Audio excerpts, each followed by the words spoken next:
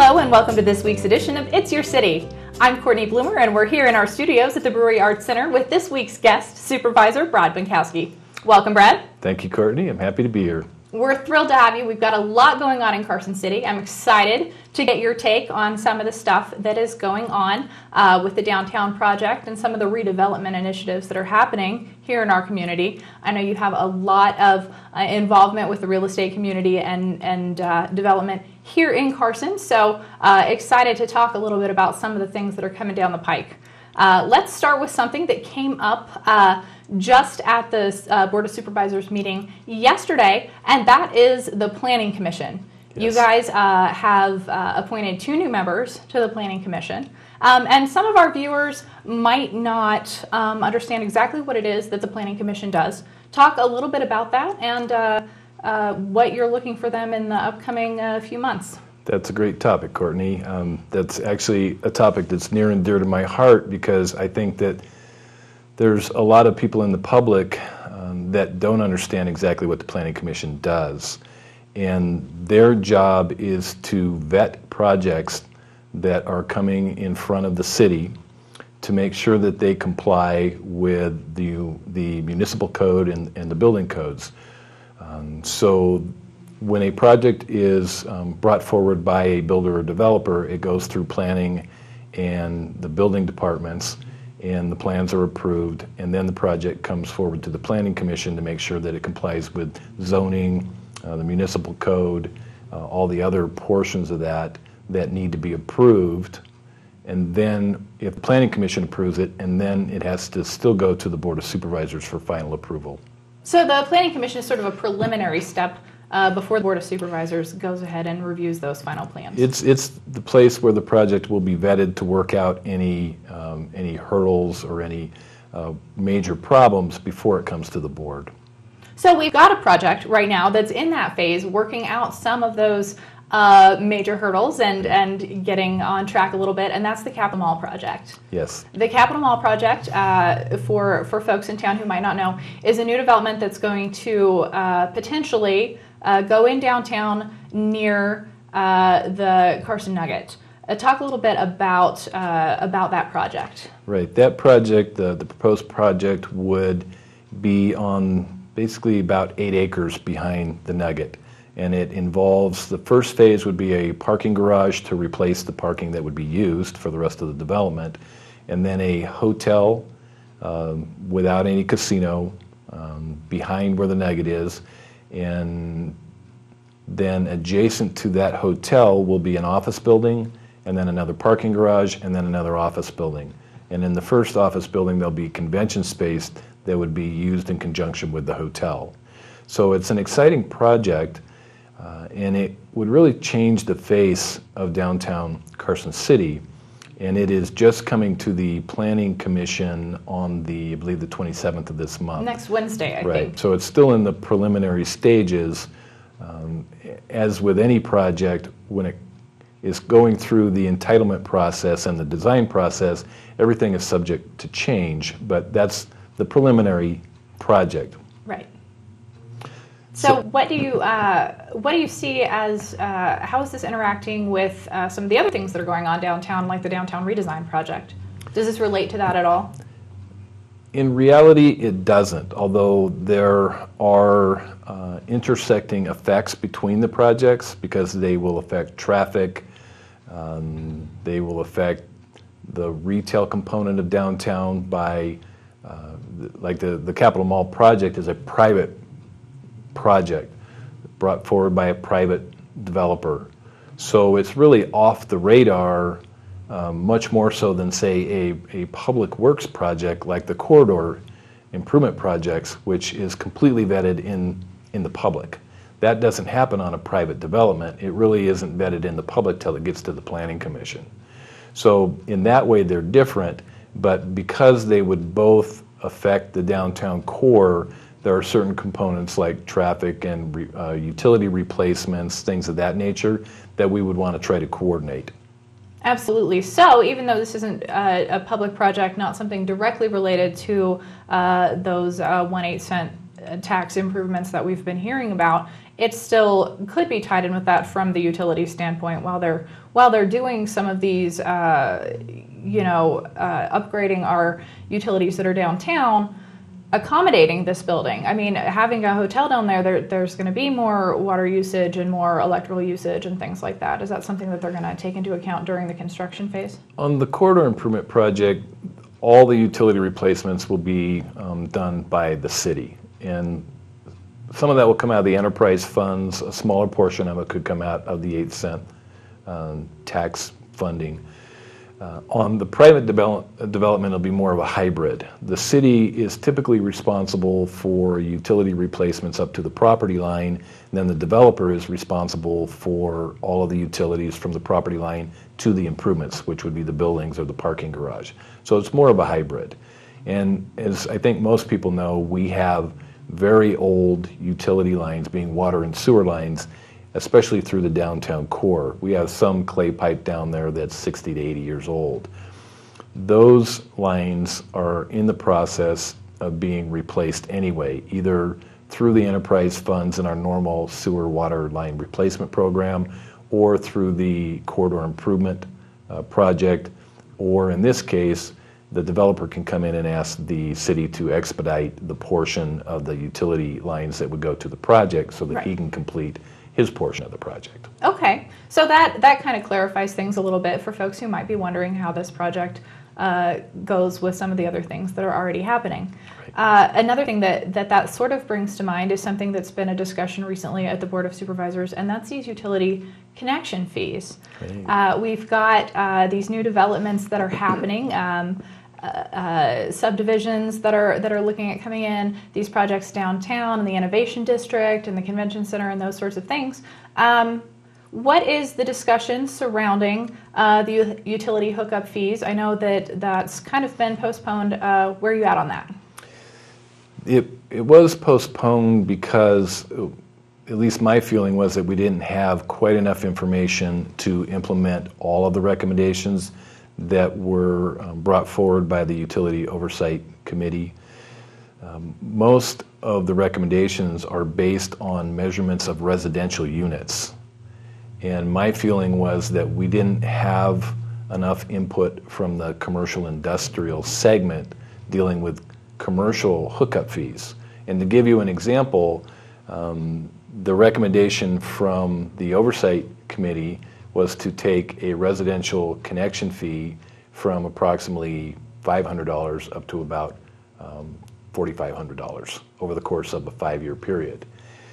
So that connection fee would then be $4,500. When you're talking about a commercial or industrial connection fee, you are sometimes talking hundreds of thousands, if not millions of dollars.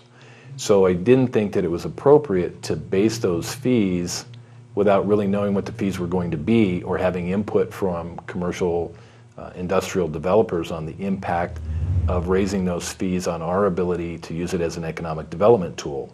So if we've been trying to recruit, and this is an actual example from the past few years, a yogurt manufacturer, which is a high water user, their connection fee can be $2.5 million.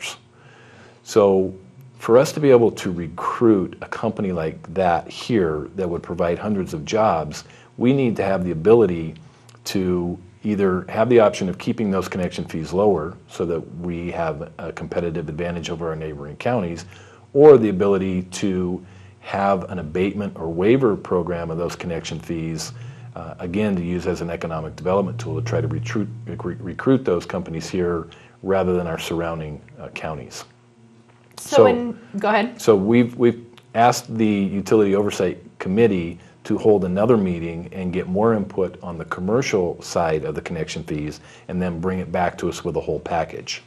And that is supposed to happen, it'll probably happen in the next couple of months. So at that time, we'll be able to get a little better picture of this commercial side of development. I know people are concerned about the commercial side of development because, as we all know, with Tesla moving into the Tahoe Reno Industrial Center, other companies are now looking at this area with sort of a renewed interest. And we certainly want to be able to provide them a home here in Carson City. We have a short window of opportunity. The Tesla facility should be completed by the end of 2017. Most of the companies that will move here because of Tesla will be purchasing land or purchasing buildings prior to the point to where they open. So we have about a 2-year window to try to attract companies here, and I just don't want to miss out on that window. I think that we need to be economically competitive in attracting business and jobs here, and so we need to have that information available so that we know what we're getting into. Well, and attracting business and jobs here, another part of attracting business and jobs to our area, of course, is attracting the people who are going to work in those jobs to our area. What plans do you have that you'd like to see happen to make those employees choose Carson City as their relocation area of choice, as opposed to, you know, buying a home in Reno or something? The plans are in place, and fortunately for Carson City and in our Sierra region, we had some foresight, and we started working on this about 5 or 6 years ago with NNDA and with WNC and with Carson High School. And now the library is also involved. So we have been able to put in place programs through the Governor's Office of Economic Development and NNDA and WNC and the high school, to where we're writing specific curriculum for our local manufacturers and training job positions that can actually go right from either their accreditation or achieving their degree directly into job placement. The issue that we're running into is that we don't have enough people entering those programs to fill the jobs that are available. There are many high-skill, high-tech jobs that are available out there that are just going unfilled. So we need to put more students into the pipeline, into these programs.